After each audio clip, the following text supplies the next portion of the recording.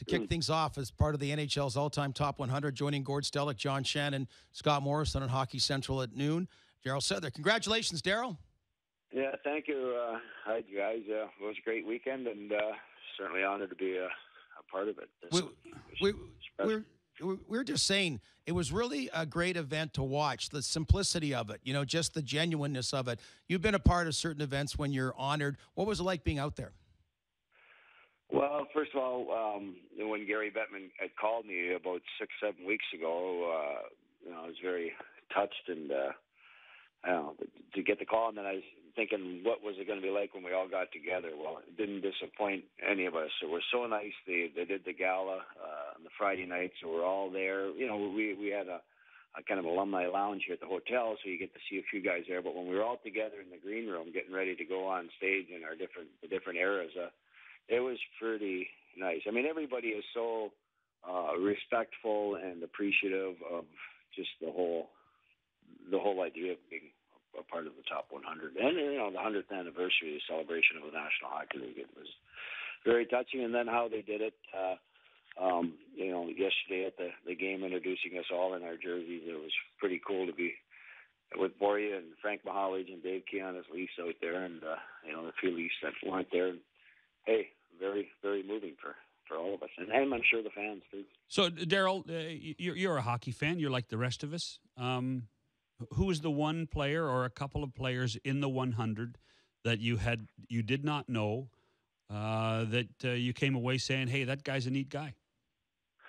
Well, I knew most of them kind of through my era and a little bit before, just from being at different events. But that was the first time I had met Sidney Crosby. I'd heard people come up to me at a number of occasions and said when Sid was playing junior hockey, he'd scored 7 or 8 points in a game, and his teammates had called him Darryl all the time, and apparently he wrote Darryl inside his glove cuff. So, and that would kind of continuously happen. So when I saw him, I went over, "Hey, Darryl, how you doing?" And then he started laughing. He says, "Yeah, it's amazing. Everybody, calls him Darryl." So that was kind of cool. One guy that I've always respected right from day one, and watching him play and admired him, and then he was one of the top Sixers, Jonathan Toews. So met him and his parents, and these guys are very humble and respectful, and just what I like in a player and a person, and that was pretty cool. Darryl, when you're standing on that stage or you're standing on the carpet and you're surrounded by all that greatness, yourself included, but what goes through your mind at a moment like that? Do you reflect back on a first game, a last game, a special? What are you thinking? I'm just thinking how fortunate I feel that I was selected, I guess. I look at, I was bumped into Kelly Rudy, and we were talking and he said, "Darryl, there's 257 guys in the Hockey Hall of Fame, so 157 Hall of Famers were not on that list." So it just kind of brings it all home to think, holy Moses. And I can't imagine the selection committee, and maybe you guys were on it, but how they would, try to get it right and do it. It must, we all know the top 15 or 20, Bobby Orr's and Mario and Wayne and all those guys. But when you get down to the guy between 101 and 100 or whatever, however they do it, it must be, it must be a difficult thing. And, Lanny's a great friend of mine, and what have I thought he would have been on? Of course. Stanley Cup, 500 goals, all the other things, Hall of Fame, but unfortunately, he wasn't. So I really felt like it was pretty honored and special that I was selected to be one of the guys. Was it a good thing, Darryl, that they didn't actually rank the players? Well, I think it's good. I asked Gary Bettman that question when he had called me, are they going to say what number you are? And he said, "Darryl, you're one of 100. And I understand that completely. When I get out and I get asked a question, who do I think was the greatest player ever? Well, that's not an easy question to answer because you don't want to offend anybody. You have the respect for all the great players, Gordy, Bobby Orr, Mario, Wayne. So I think it would have just probably created some unnecessary controversy.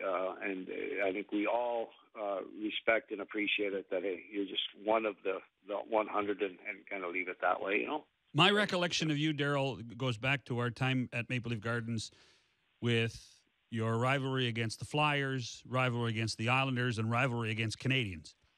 And there are a lot of Islanders, a lot of not too many Flyers, enough Flyers, and lots of Canadians. And you played in a very interesting time. How, and maybe this isn't a question about the 100. How do you maintain friendships with guys that used to try to beat the crap out of you? Well, when you're in the heat of the battle and you're in those series, that's what it is. I mean, that's why you're who you are and why you're competitive, and you respect the other guy for being that way. But you learn after that and over the years that hey, you're just doing your job, they're doing your job, and you respect the person. Obviously as a player and a competitor and a human being. So that doesn't come in there. But I really feel fortunate. Like I was drafted in '70, same year as Gilbert Perreault, but Bobby Hull, Gordie Howe, those great players. Jean Beliveau got to play against him. I had the opportunity to play against those guys in the old buildings. Mm-hmm. And then the other side of my career, Wayne Gretzky and some of those guys were, Mark Messier, got to play against those guys too. And here they're all there at this event. So I feel fortunate to have played in that era. And it was different back then. You talk about the Philadelphia Flyers and Bobby Clarke and the Broad Street Bullies. I mean, those weren't easy times to play again.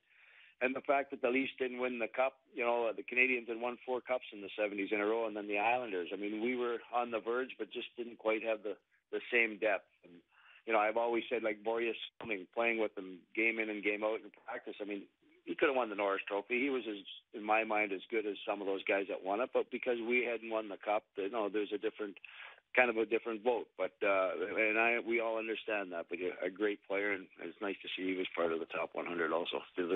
Darryl Sittler joining Gord Stellick, John Shannon, Scott Morrison, Hockey Central at noon. A lot of guys would, I think, out there would love the chance to get to know Dave Keon. Bit of an enigma. He would have been your captain when you broke in. And, maybe talk about what he was like as a captain and also things coming full circle, because he was kind of the one guy that it was nice to get in the fold with all you guys as far as being honored. Well, I'm glad you asked that question, because when I came in '70, I came to training camp, shy, quiet kid, the idea just going to work harder. But Dave Keon was the captain. He was the hardest working guy, and I admired him for that. And he'd stay out after practice. He'd practice that back end, and I'd just stay out. I wanted to stay out as long or longer than him, but really respected Davey for his competitiveness and the things that he had done. Obviously, he went through that difficult time with Harold and leaving, but in all honesty, we all know it wouldn't be complete, the 100th anniversary of the Leafs, if Dave Keon wasn't on Legends Row and had his number retired. So it was great the way it all came together this year, and that Davey was very receptive of it all. And I had the good fortune of, this weekend talking to Davey kind of one-on-one, and we started talking about Imlach and the times, Frank was there, and Frank went through his challenges like I did, and how things were back then. But in the end, we all have such great admiration and respect for the Leafs, the history, the guys that were there before us, and then we get lots of questions on the guys that are there now and where the Leafs are going, and we all feel good that it is going in that direction, and there's some real positive upside to the future here for not only guys like myself who are around it, but the fans that have been waiting a long time for it. So it was great that way. Have you spent much time with Austin Matthews, Darryl, and speaking of the future and the present and the future, I suppose, and do you share any wisdom and experience with him?